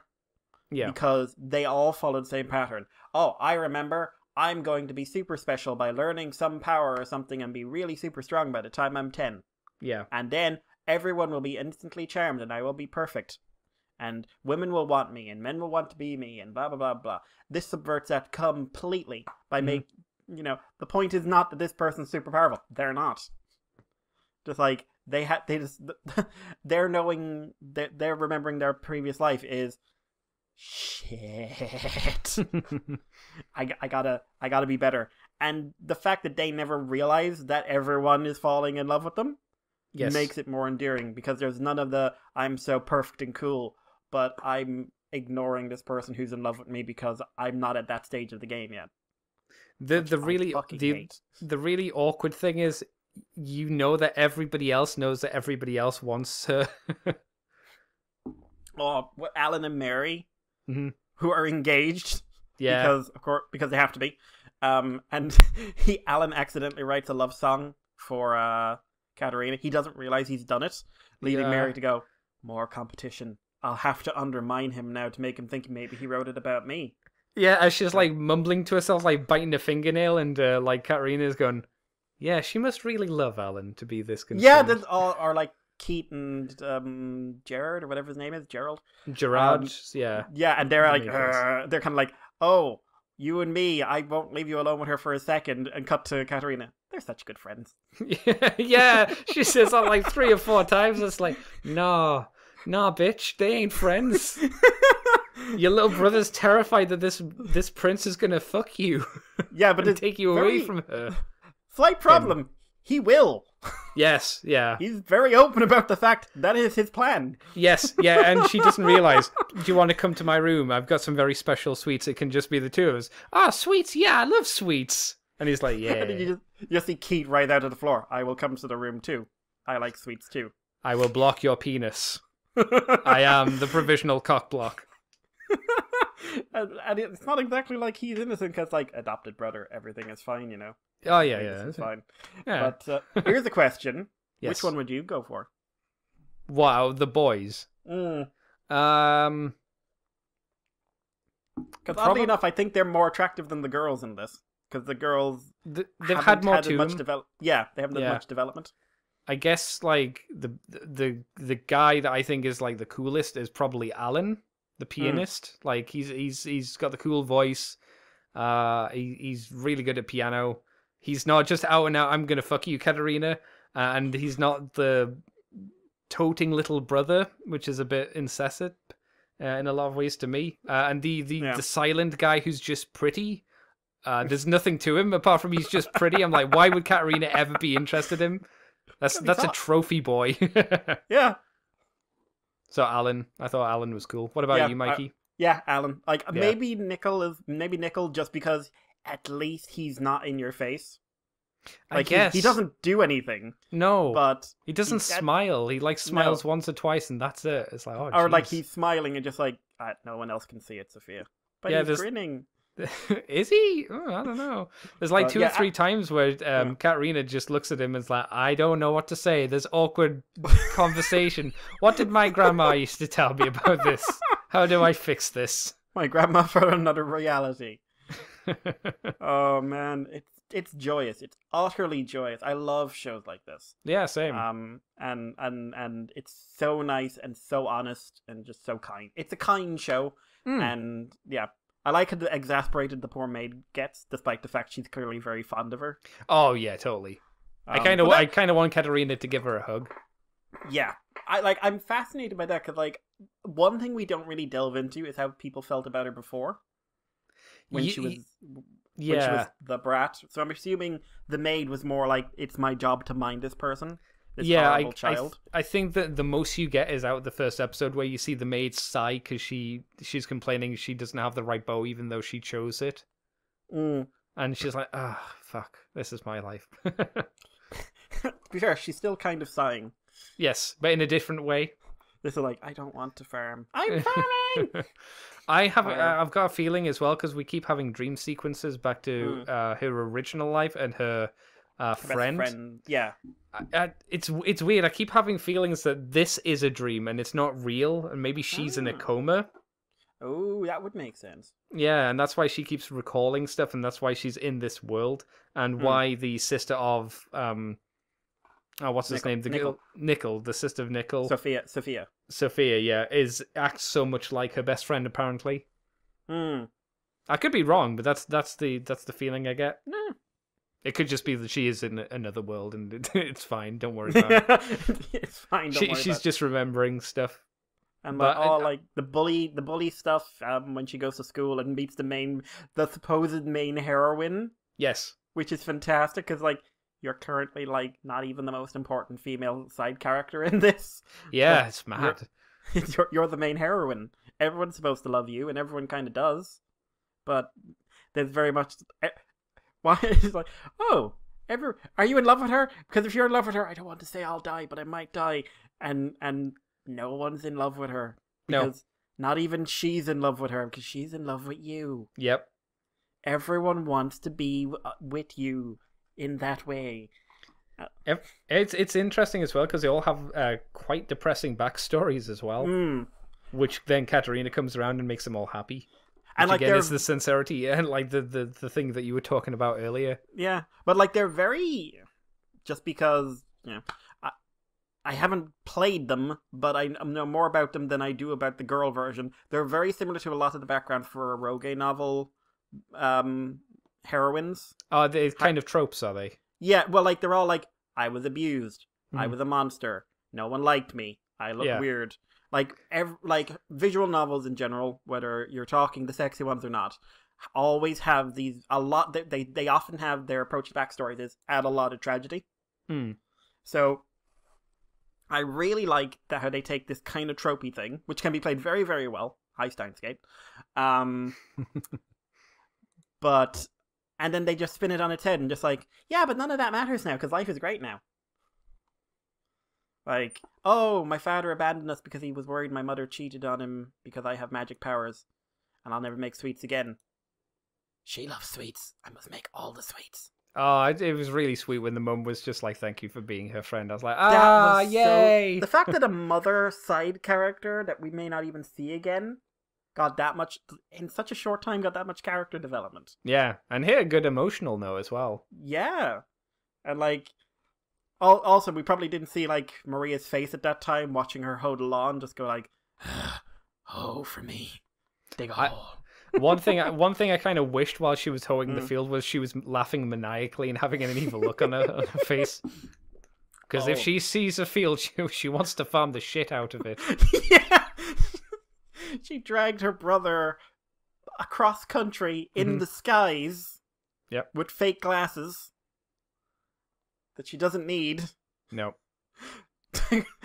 For no other reason than to look at fields. Yep. So she could learn new techniques. Or like she's got the gardener Tom like builds her fake snakes that she then throws at targets. Just in case she has to beat the prince, in case he pulls a sword on her one day. Yep. Because in the bad ending, he gutted her. That's right. It's just, it's one thing to see something like Konosuba, which is just sheer joy for very other reasons. Yeah. Or something that, like, oh my god, the story's so deep, or the character's so amazing, blah, blah. What this is just joyful. This is a joyful, wonderful experience, and I recommend it for anyone. Agreed. Yeah, totally.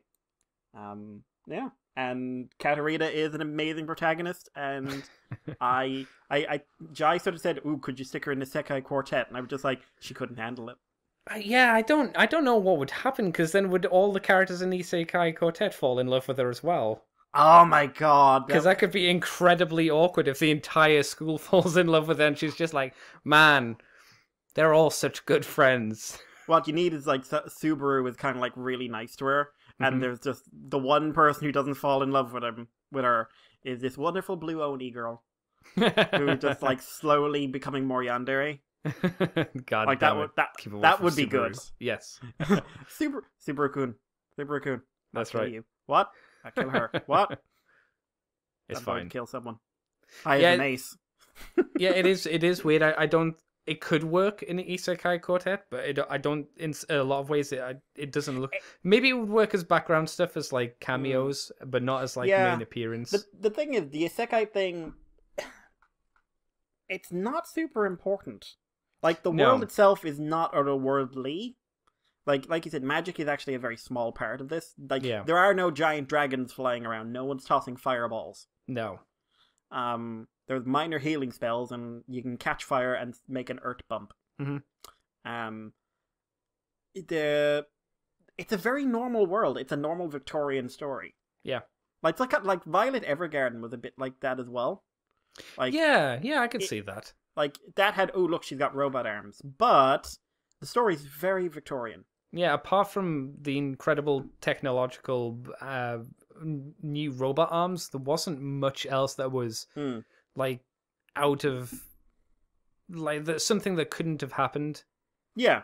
Like it was sort of like what, less Victorian era, more like World War One kind of stuff, and like and then she went to like high end rural England at the time, which was still rather Victorian. Yeah. Was sort of the last gasp of it, really. But I love it. Yeah, same. The only problem is I've got to wait week by week now. I can't watch 6 episodes in one day. I've got a feeling it'll probably, from the looks of things, it'll probably be a 12 to 13 episode show. From what I understand, because I did a little research, the there's multiple arcs, but most people would say the main story ends in the second volume. Oh, okay, So interesting. I'm hoping we'll get a proper ending. Yeah, that'd be nice.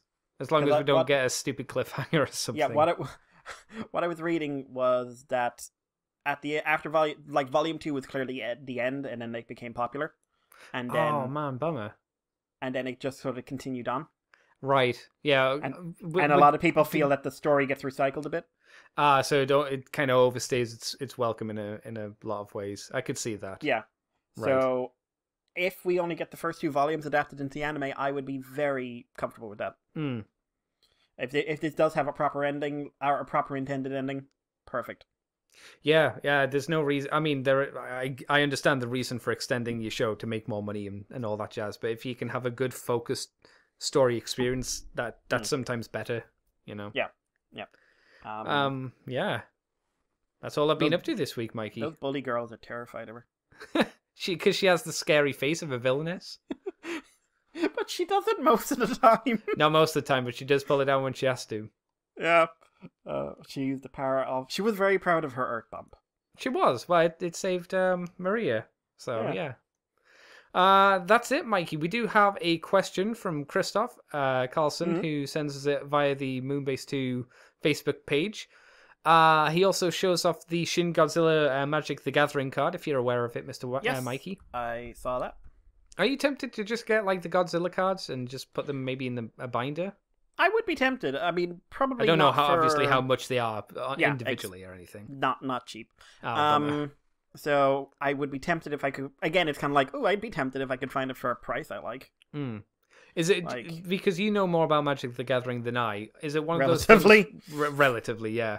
Is it one of those things where even though they're limited, if you wait a few years, they'll drop in price, or is it because they're limited, they'll go up in price, or is it harder to tell? It's harder to tell with this kind of stuff from what I've seen. Right. Because like usually it's here's a limited playable card, or here's a limited. And these are playable, but these are exclusives. Like that Grimlock card went up a lot. Oh, really? Yeah. I was going to get the set for a friend who was big into Magic and was having a birthday, and I was just I'll get him this. It's a weird exclusive thing. He knows nothing about Transformers, but and I was just like, oh no, I don't like you that much. How much was it, if you don't mind me asking? For the 3 cards, I think it was 120. Whoa, that did go up in price. God damn, because wasn't it like 30, 40? Yeah. At the actual con, at HasCon. Holy crap, that did go up. Jesus. So I would expect these things to go up, not down. Right. Wow. Yeah, like the fact that there's no original dialogue on them or anything might make more of a difference because you're paying for the art. So it might be a case they don't go up as much, but I wouldn't put money down on that. Okay. Right. Well, the question he leaves us is out of curiosity. How did you guys get into Sailor Moon? Did you get to how far did you get in Sailor Moon? Did you get to the part, obviously the spoilers for the original show, did you get to the part where they all die in the original and was not edited out of the Scandinavian and Latino dubs, making a watershed moment for a young fan like me? Oh, that's interesting. I didn't know that. No, I saw the heavily edited Fox Kids dub, which did not have them all dying. I didn't actually know they did. No, me neither. You haven't spoiled anything for me, by the way, but I wasn't aware. This is a very old show. I'm not particularly first, so... how far did you get through the show? Because I didn't watch a huge amount of it myself. I watched bits. It used to air alongside a few animes and stuff, and I used to watch it then. Yeah, me too. But it wasn't like something I minded missing. I don't remember it. Oh my god, he doesn't remember enough of an anime. But I don't remember enough of Sailor Moon to tell you how far I probably saw the whole dub run that was on Fox Kids at the time. Whether that was 25 episodes or 125, I can't tell you. I don't think we got a lot, did we? Because No. I don't think we even got the whole... We might have, but I feel we didn't get the entire thing. I know we got a movie. I remember watching this, and then you'd have Flint the Time Detective on after it or something. Oh god. Yeah. The Poke Wars. But I mean, I remember there was a girl. There was a little girl. Oh, from I don't know. I know a little bit about the fiction whereby there's something very complicated going on with her. Right. I remember she came in and then she left. And there was another. They added in a couple of extra scouts as well. I remember that. Yeah. And that's as clear as it is to me. So I'm not really 100% sure. Okay. I think I got near the like Tuxedo Mask's introduction, or like near the end of the first 12 episodes, maybe. I really didn't get that far in it myself. Also, are you ready for Optimus Prime and Soundwave becoming fashion icons in this new era of face coverings? Oh no. Because motherfuckers with 3D printers have already started making plans. He also gives a thumbs up recommendation to the Gundam Astray manga, if you were wondering, Mr. Mikey. Interesting. I hadn't actually considered looking into the manga. Because I knew manga is very Astray... much like the shows. It's very up and down. Yeah. There's an Astray short I was going to watch. Mm-hmm. But no, I'll check that out. I don't remember the question now. Are you prepared for the, or were you prepared for the Optimus Prime and Soundwave masks, the PPEs? Probably not. But then again, I'm not shocked by them. No, I think it's like, I'll be honest. Like, if you can have some fun with what's going on right now, do it. It feels kind of gross as well, you know, for people to be selling like customed ones and stuff like that. Like, I understand having fun with it and all, but it feels like profiting from this kind of stuff. Well, I would also say, like, stuff. if your only way of getting these masks is getting one of these custom ones, then kick someone in the dick and steal the fucking thing. Yeah. But like, if it's just, hey, you can get your masks normally, but do you want to have a laugh? That I'm not bothered with. Sure. But yeah, if someone's just bloody sharking off it, beat the shit out of them. Boom. Some people are going to say I'm kidding. I'm not. No, Mikey isn't a kidder. He's a tigger. Meow. That's right. He bounces. I don't think there's anything else this week, Mr. Mikey, unless you've got any questions or anything like that. Nope. Not this week. No.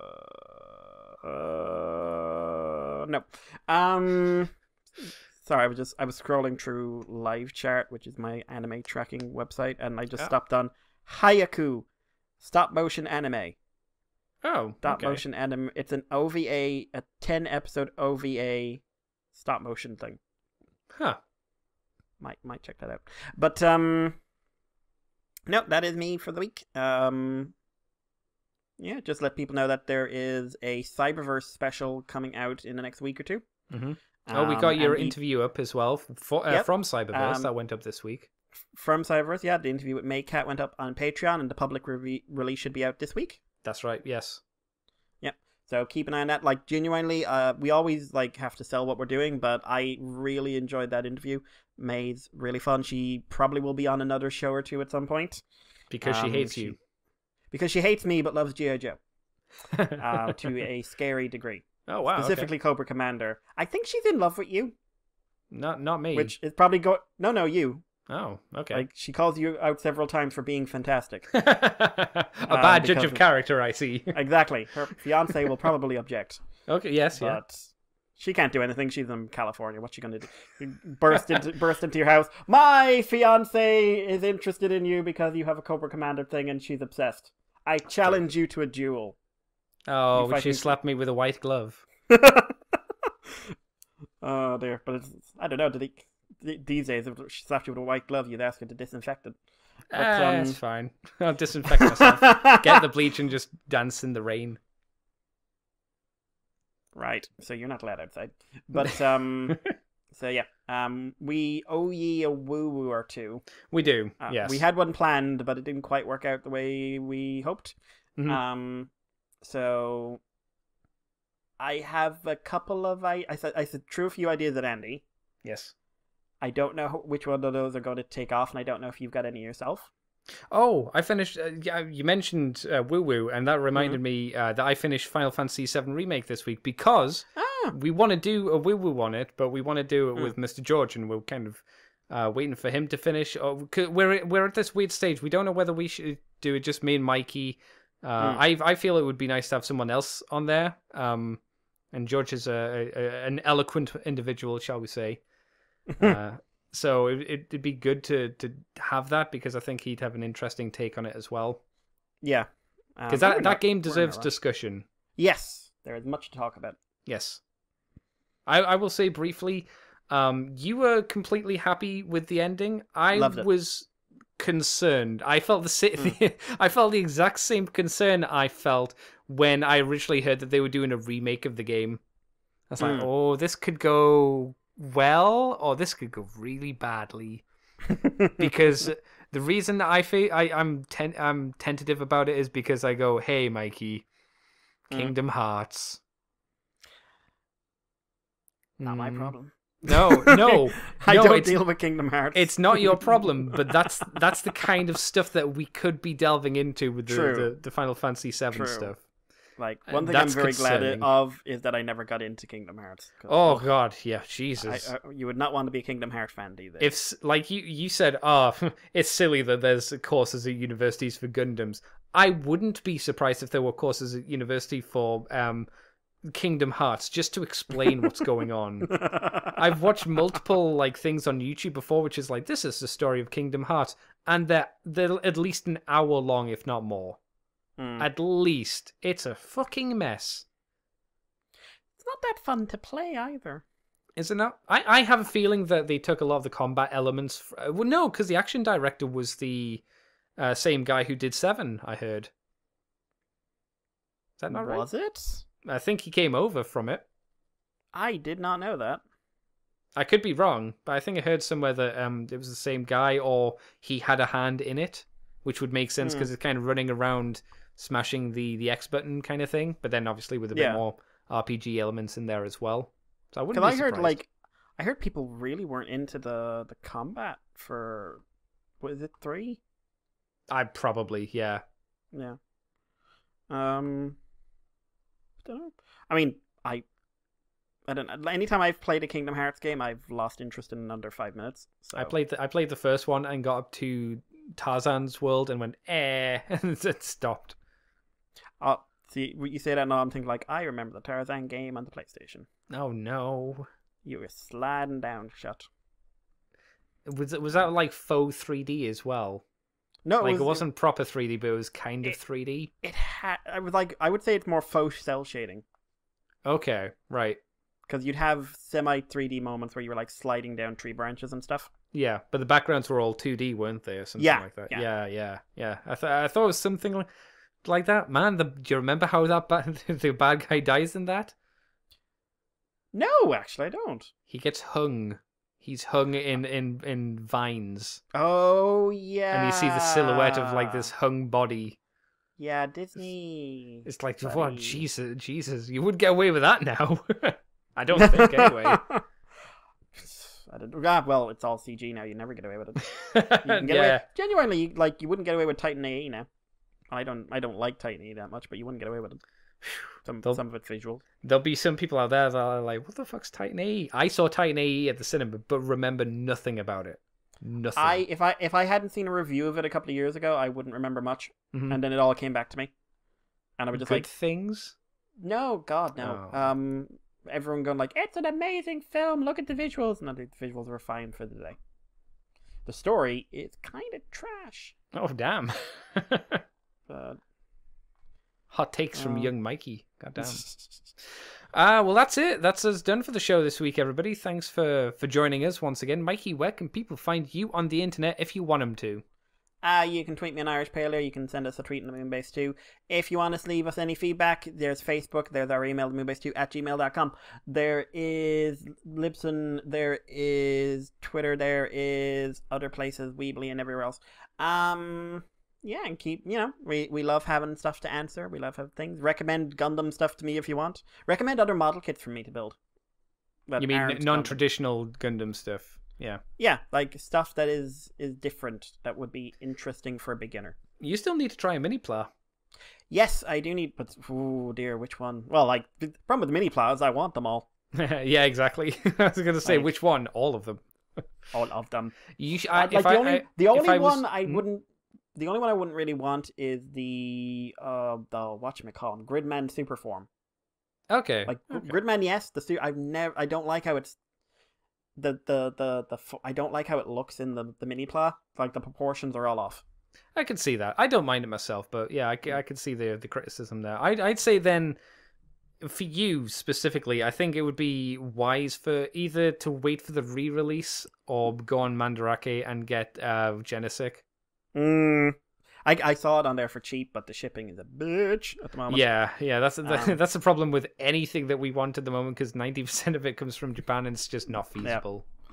Yep.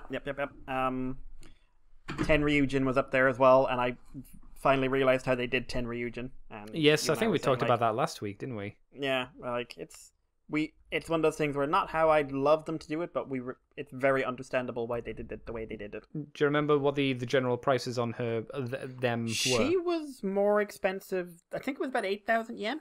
That's about right, because she was an exclusive. So yeah, it's annoying, but makes sense. Yeah, she's dearer than Genesig. Genesig was 6,000. I think that's because Genesik's been out longer and she's probably a bit newer in a sense, if you know what I mean. Or maybe she's just rarer. Yeah. I don't know. She must be she's an exclusive, and Genesik wasn't, I suppose. No, Genesik was an exclusive, I think. I'm pretty sure it was. I mean, there's also like the Sentai stuff, but which one of those would it? Yeah. Yeah, there are definitely some of the Sentai ones I'd like to pick up as well. Yeah. Right. But if you want, you can find me on Twitter, CCTFW, YouTube as Scrubber Commander TFW. You can find us on the Moonbase 2 forums, Twitter, iTunes, Facebook, Libsyn, like Mikey said. You can head over to the Patreon page, which is patreon.com/Moonbase2, $2 each month. The extended version of From the Files of Teletran 2, and it's a week early usually.